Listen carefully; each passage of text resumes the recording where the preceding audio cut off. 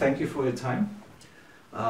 When we reported about you selling the 3 distilleries, we thought that would be a great and beautiful end to a very interesting whiskey story. And we thought the postscriptum would be golfing, enjoying yourself and having a good time. And then we had the news that you bought GlenAllachie, and our question was, why did you do it? Oh, what a difficult question. Actually, it's not a difficult question. It's got a simple answer. Look, selling the 3 distilleries was a big disappointment for me. I was really not a seller, but I was one of 3 partners, so the result was we sold the distilleries. I just felt I had some unfinished business.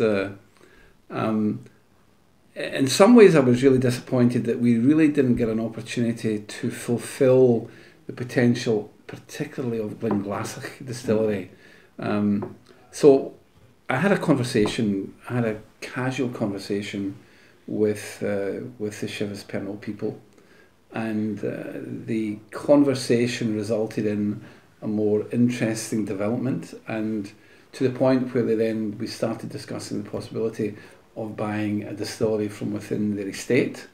And as it developed, it was apparent that this was the distillery that was probably most appropriate for both parties. And that conversation took several months, although it was clear, in my opinion, it was clear that there was a willing seller and a willing buyer. I think the seller was very comfortable that whatever happened, the distillery was going to go into safe hands. And the kind of charm in relation to this distillery was it fitted our modus operandi.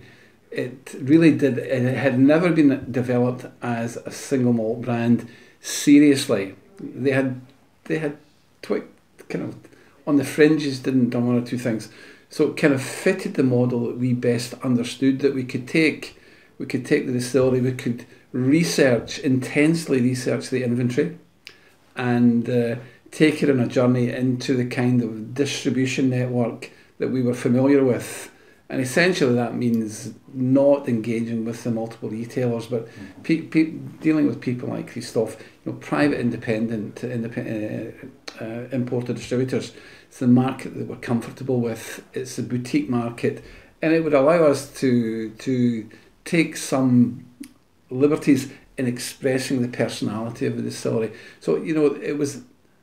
The bottom line is that this is fun. This isn't really serious work. This is seriously fun. It's enjoyable.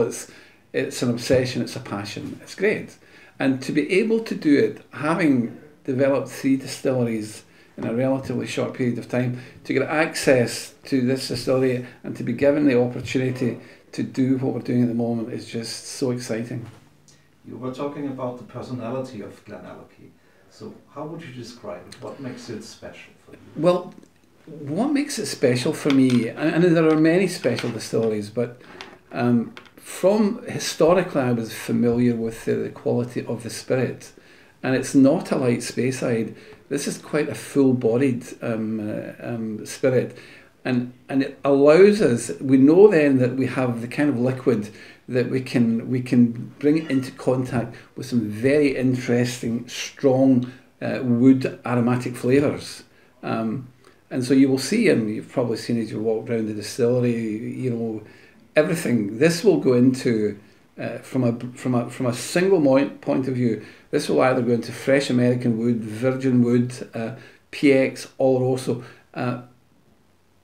Marsala, Sauterne, Moscatel, but big wood, because it can capture this flavour and it can handle the flavour.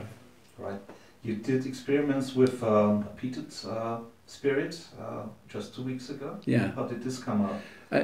Honestly, the peated product is just so fantastic. But we started off with great malted barley. The parts per million, the phenols in the malted barley are somewhere between 65 and 80 parts per million. So we know that if we can tweak the spirit cut in the right way, we can get something like 35 ppm of phenol into the final product, maybe a little bit more. And there's a wonderful combination of phenols and vanilla and butterscotch notes in the spirit. It's fantastic. We will have to wait for some time until we can taste the final product that's peaty. We will tease the market by allowing people like yourselves to taste it as it develops, but there are no shortcuts to quality. Of course. But what is available quite soon is the core range, the 10-year-old in cask strength, Yeah. 12-year-old, 18-year-old and 25-year-old. How would you describe them? So are they indicative for what we can expect from the distillery? They are absolutely indicative of what you can expect from this distillery, and the pattern, the cask choice in all of the expressions is pretty consistent in terms of the wood management and the wood choice.